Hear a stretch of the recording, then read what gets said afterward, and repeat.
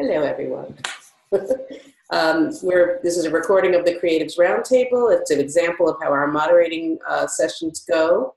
And my name is Nancy Russo. I run the Creatives Roundtable. I'm also a graphic designer with 33 years of experience. Wendy? Hi, my name is Wendy Wood, and I'm the creative force behind Wendy Wood Design. I'm based out of San Carlos, California, just below San Francisco. Crystal? I'm Crystal Reynolds. I'm based out of Calgary, Alberta, Canada. I've been running Crystal Inc. For 20 years, and I focus on self-publishing and publication design. Deb? My name is Deb Doolin. I'm the creative director of Doolin Design. We are a virtual team and branding studio based out of Maryland, just south of Baltimore. We've been in business about a little more than 10 years, and we work with a lot of marketing departments who need design assistance. Great. Paula? Hi, everyone. I'm Paula Motshaw, based in Foster, Rhode Island, which is right near the Connecticut border. And I've been in business since 2011 and focusing on print and web design. Great. So why don't we do in the same order in which we just introduced ourselves, just tell us how your goals are going for the month, and then we'll see if there are any questions about that. So we just had our call last week, and I finally met a long-term goal with I've been a member for 2 years and met a long-term goal of setting up and hiring my first contractor in my business. And so I've onboarded them, I've updated contracts with them, and that started this week and it's going really well. She's working out great. We've had a couple calls, so I'm really thrilled about that. And definitely, feel like I'm moving forward. So is this somebody that you can meet with if you need to? Are they local enough, or are they just totally away? She is local. She's in Oakland, which is across the bay from me. We could meet if we needed to, but I plan on working with her virtually. And I have another person that is actually in the same town that her contract with the big client's running out at the end of the month. So she might be available to me too. So Great. Anyone have any questions for Wendy? No? Okay. Crystal, do you want to tell us what you've been up to? My overall goal for this term is really to update my marketing skills and strategies. So for this month, I did do my blog post on my self-published book, The Foldings. Woo! And actually did a second one. So I've done 2 in a row, which is great. On my list, I also had I bought a Udemy course on Google AdWords just to kind of get some insight on how it works. It's 30 plus hours, and I'm halfway through section 1 of 50. So it's obviously not going to be a monthly goal, but one I just sort of push through. And aligning with that, I'm such a visual person, and for me to try to help me figure out marketing. Sorry. That's okay. I'm a visual person. Trying to fix a lock in here. So I'm a visual person, and I wanted to, for me, marketing, how does it look? So I've been trying to figure out a spreadsheet or some type of template. So I did find something on Evernote, which seemed to have a lot of the categories I was looking at. So that's a tick. So I'm sort of on my way for that. Anyone have any questions of Crystal? Yeah, how do you like the Udemy course so far? Well, I think because it's split up into little pieces, it's the first time I've actually used it, and it's pretty, it's good to follow through, and they do have attachments and stuff that you can kind of go through, so far it's fine. I've tried like lynda.com, and I've tried a bunch of other courses, so I don't really see too much of a difference. I was actually doing one on Skillshare on Google AdWords, but I ended up just emailing Nadine and picking her brain a little bit because she's done them and they've been pretty successful for her. Yeah, this one's pretty detailed into the actual step by step, and then I think it'll be great because I'll actually have a full understanding of how it works, and they will provide some code, which apparently helps you as well down the road. So. Oh, okay, that's cool. Do you think that you could share in the chat what the link to that one is?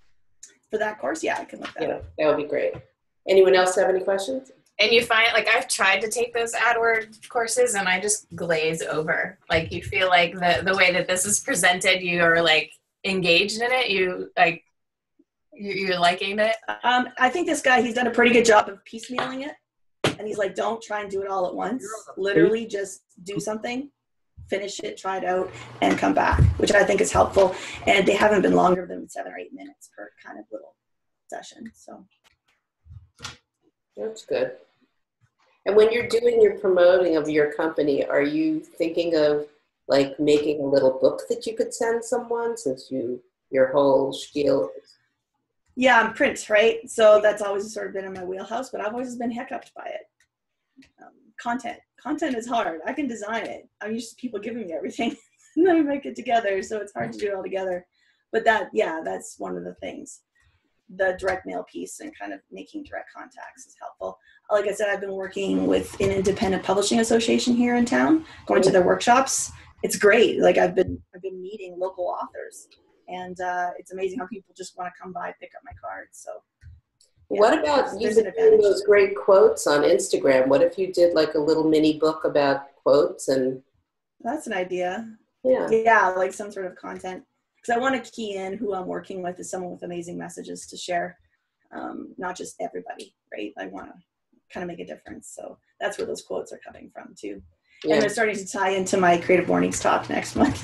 Oh, okay. In my research. And there are some online publisher of books that I think it's actually a photo place, but they offer you 1 free book a month.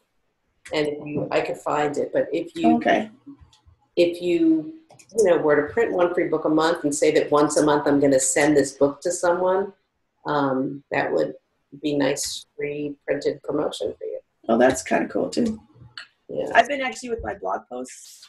So far, the author has been giving me a copy with a signed copy, but I've been purchasing one on Amazon for myself just to see how the process works. Right. And so on my blog post, if you comment, then I'll do a draw and I'll give away a book too. And what's that book that you're giving away? Well, right now it's The Foldings. Okay. And then the next one I just did a blog post was Slim Island. Okay. Yeah. So I'll have those too. So yeah, I try to just kind of get some interaction in that tactile print. It's kind of fun. Cool. Very cool. How about you, Deb? So my focus for this term has been is making time to do all the little things you need to do to build your business. I've kind of let that slip a lot last term, and so I was kind of feeling the repercussions of it. So my goal is to redesign my website. I feel like I have a pretty good foundation, but some of the positioning and some of the messaging needs to adjust as my business has grown. So I really just had to start carving out time and making certain mornings the time that I'm just going to dedicate to it. So since the beginning of January, I've been blocking those sections like 3 days a week on my calendar, and it's been working. I sit down first thing in the morning, I get that taken care of. I may not always do, the LinkedIn follow-up. I might work on my website copy instead, but at least I'm getting in the habit of working on things other than being in the trenches for my business. So this past month, I was refining the messaging. I feel like I have a pretty good core. I just needed to adjust things a little bit. And even since we last chatted about it, I've really I feel like I'm a little bit more dialed in on certain things and clarifying some things that on how I want to position my business in 2018. And are you doing it are you going to do case studies, or are you going to do a full portfolio? What's your decision on that? I'm going more of the show don't tell approach this time. I didn't hear that. I'm going more of a show first and then tell, or show don't tell. So I want to have more prominence on my portfolio. People tend to respond more to visuals when I talk to prospective clients. I do always have little blurbs about it and testimonials when I do receive them. So I just want to have more focus on the portfolio itself. I already have a blog that's in a pretty good spot that positions me in the way I want to be positioned to my clients. Okay, great. Does anyone else have any questions for Deb? No? You ready to go, Paula? I am. Great. at the end of last year, Jenny had talked about an exercise that she used to do, and I forget how she referred to it, but you use Post-its and you write down everything that you want to accomplish, and then you plug them into different months throughout the year. And I went through that exercise in December, and I was able to plug things in. Similar to Crystal, I have a focus on marketing this term in the Creatives Roundtable. And what this process helped me to do was have a sense of, okay, here's what I need to accomplish in January. And so when I attend the Creatives Roundtable meetings, I have a sense of, okay, this is what I think I want to do.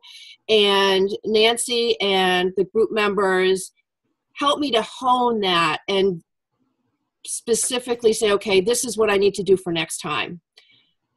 So for January, I wanted to follow up with my contacts from the holiday card I sent, which I did. And I was able to update my Google My Business postings. I wrote 6 very short articles that are focused on my business and the work that I like to do. So now I just got an email from Google saying, your post is about to expire. So now I have to go in and update it, but luckily I have those posts to update it. So for my goals this month, I'm doing pretty well. That's great. And with those writing the posts ahead of time, which is great, because I know personally that when mine comes up, when I get the reminder that it's going to expire, I end up looking at what the statistics are on which ones have been opened the most, and I just copy and paste that. And I think preparing like that is a much better idea. Anyone have any questions or comments? Can you share your Google My Business in the chat so we can see what you're doing? I'm not ready to add the Google, but Sure.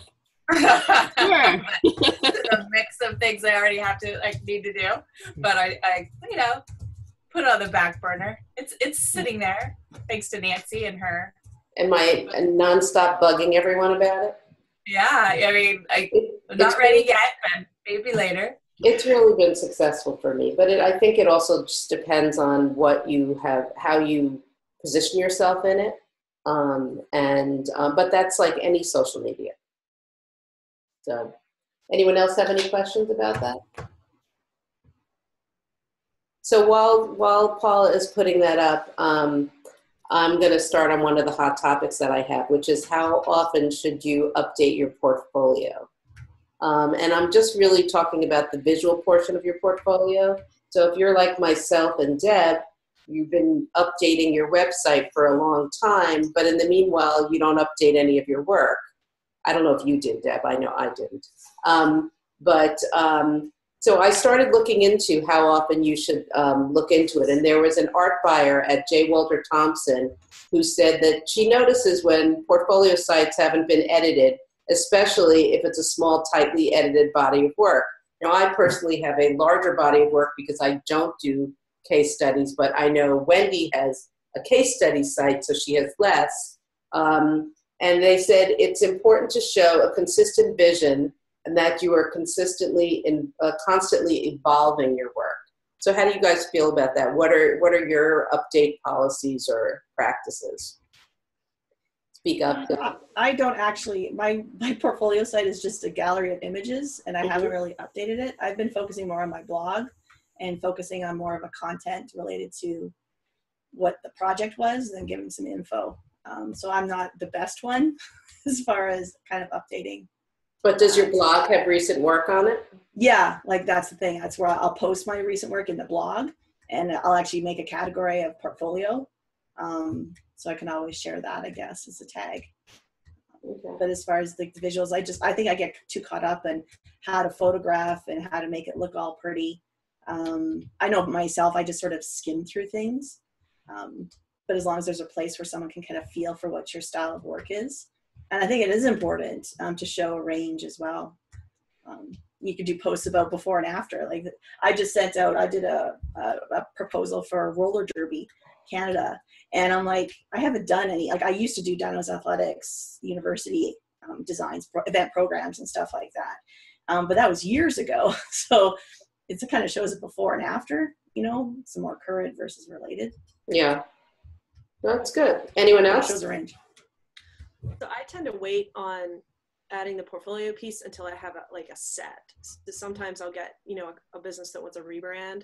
So it'll be the logo and a couple, you know, creative materials. And I like showing the whole thing because a lot of what I'm targeting is long-term relationships with customers.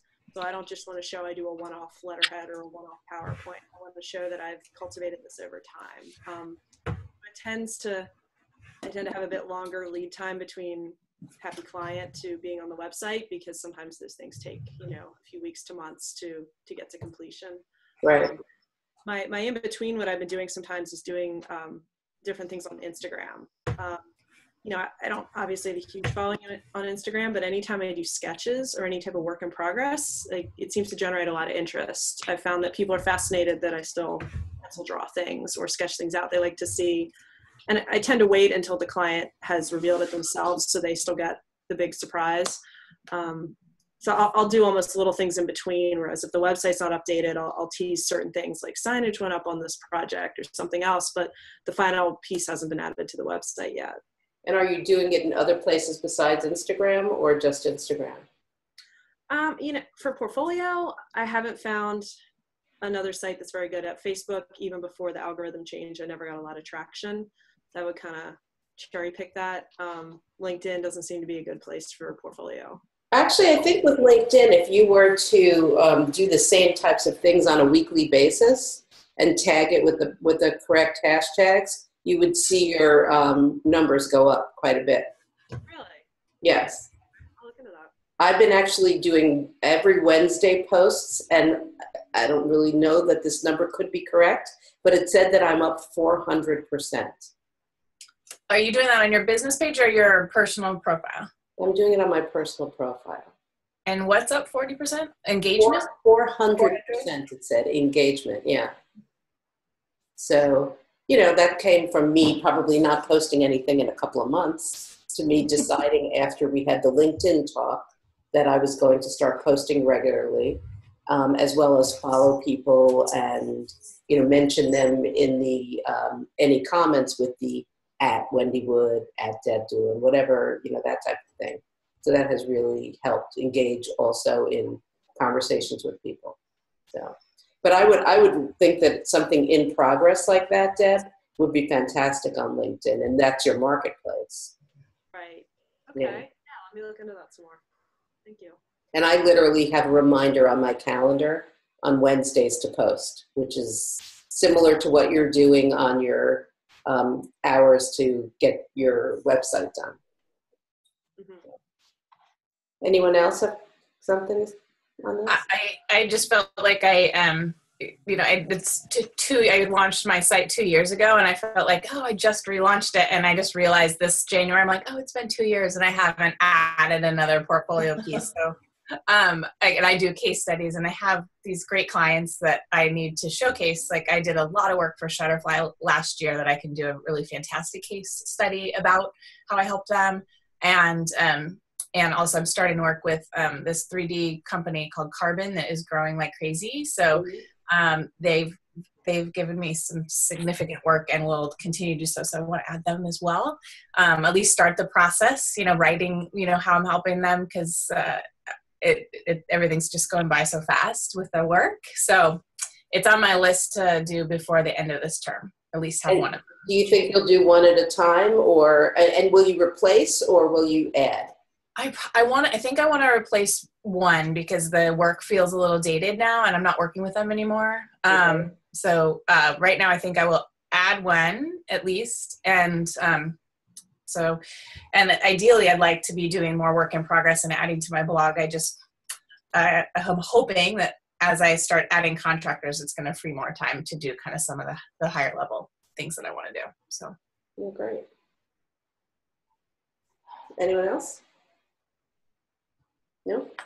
Okay, so just to let you know, to end that, Google ranks sites with regularly updated content higher. So that could be a blog post, that could be, you know, changing pretty much anything, but they definitely rank them higher. So I'm going to ask one more question and then we can end this because I do appreciate everybody's time. So the question is, when you're doing any of your postings or you're doing whether it's Instagram, your website, LinkedIn, Facebook, whose attention do you seek on this content? Do you know whose attention you seek? Anyone? Well, for me, like some of my content, I've focused on publishing.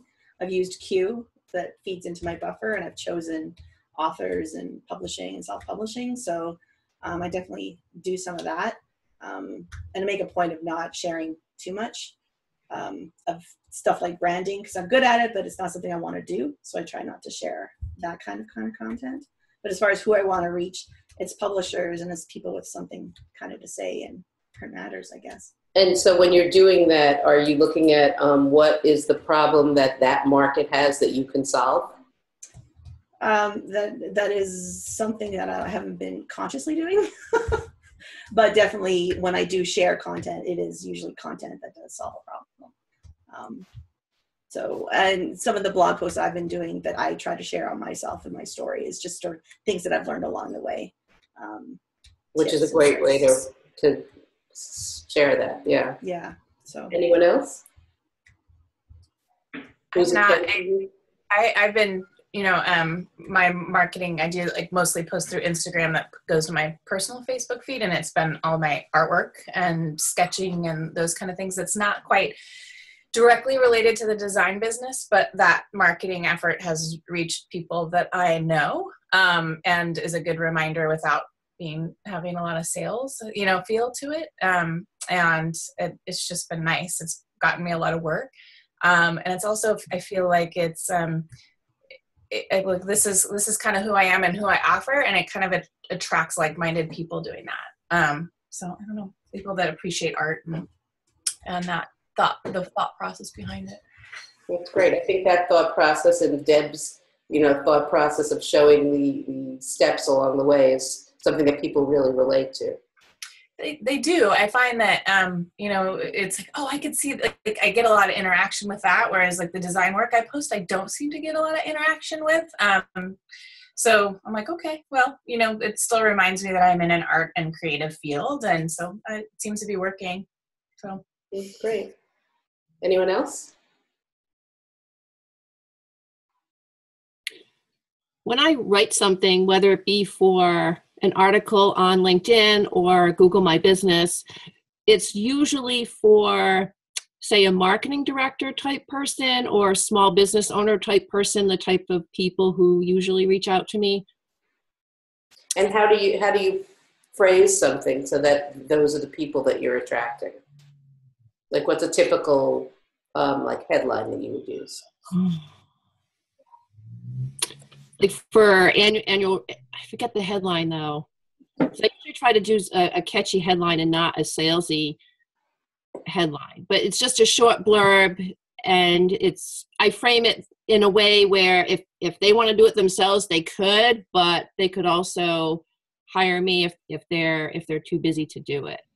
But I try to put myself in their seat, because years ago I was on a marketing director at a healthcare nonprofit, so I kind of feel their pain and some of what's going on with them. So I try to think about that when I'm creating something, and when I'm on LinkedIn, if I'm going to comment on something, I think about what kind of comment I would make and try to make a contribution instead of just liking something. One thing that I really need to do though, and I think Deb has done it, is to carve out a specific time to actually sit and do this stuff instead of saying, oh, I have some free time now, and be more proactive about that. So maybe that'll be one of my... Who else does that besides Deb? What's that? Who else actually carves out your marketing time? Anyone? I've started carving out painting time because I feel like that's one of the reasons why I was kind of had to hire someone to help me, because I can't myself take on any more work. So if I market myself and get more work, there was no way I can take it on. But one of the reasons why I want to have people helping me is so that I can paint and explore what that looks like and how it evolves into my business. So, which is part of the marketing, which I post a lot. So Great. I have carved out some time. At least I get in my studio twice a week. So That's good. That's good. I tend to in the mornings. That's kind of when I check email and check feeds. That's when I'll just sort of, if I see something worth sharing, that's the time I carve out in the day to kind of share and go. I'll go on Spark and create some of those memes quotes that I do on Instagram, and I'll create them on the go. And then when I'm kind of throughout the day, if I think about it, here's a good point, I don't know, I'll go in and I'll just add it to my Instagram feed. So it's kind of like a little bit of not defined, carve time, but I'm aware of it. And when I think of it, I just sort of pop in and do what I can. Great. Well, I want to thank everybody for doing this promo recording with me. And we will see you guys in a few weeks on our regular calls. Take care. Sounds good. You too, Nancy. Bye. thank you, Nancy. Thank you.